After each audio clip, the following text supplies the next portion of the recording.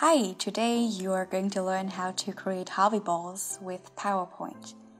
They are extremely perfect if you want to visualize ideas or concepts, so let's just get started right away. I already created this first one right here, and now I'm going to show you how to do that with the next one. So first of all, you want to go to the Insert tab in PowerPoint and click on Shapes. Choose the oval here and press Shift. That's important so you can actually make a circle as big as you want to, maybe a little smaller so we have the same size as the previous one. That's good. Good, so now you've done that, you have to format it. I mean, you don't have to, but it's very recommendable. Just choose an outline. It's actually not as important, just choose whatever you want, and you can also change the design later on. And as for shape fill, I'm going for white here, just to match the previous design. Then you have to go to the Insert tab again and to Shapes again, and you have to take the partial circle right here. Press Shift again so you get like the right shape and match it with the other circle.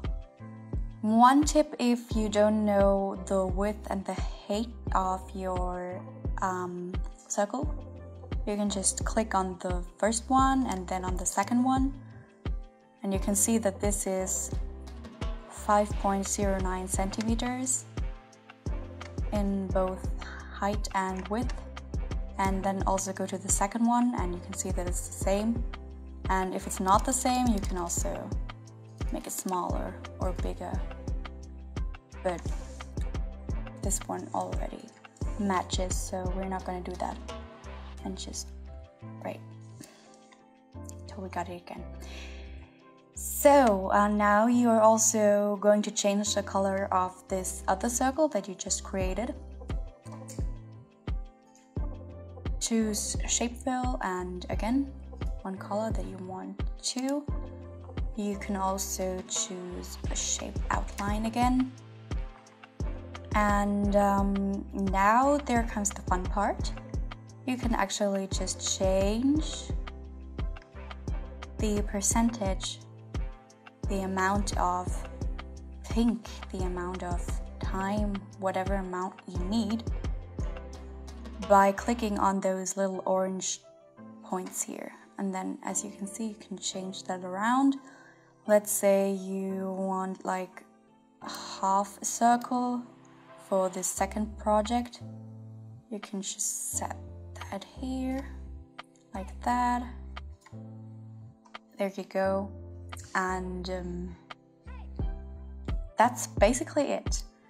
Now, one trick to actually be able to move the Harvey ball as a whole is to just select these two shapes, then right click and go to group and click group. And now, as you can see, you can just move it all around and it sticks together, those two objects that you just created. You can still edit the inside of the circle after you've done that, so that is not a problem if you want to change the percentage or whatever. And actually, once you've created your first Harvey ball, you can just copy that by right-clicking and then going to copy and paste, and you can just put it there wherever you want and change the design under shape format and shape fill. You have to select the single ones again, the single shapes. So you want to use like an orange for this one maybe, or basically any other color is fine too. And again, you can change that. Maybe you want that to go to 3/4, so you have different progresses of projects. And yeah, that's not the only concept you can visualize with Harvey Balls. Like, you can feel free to do whatever you want, but that's how you do it, and it's very easy. So thank you for watching. Bye.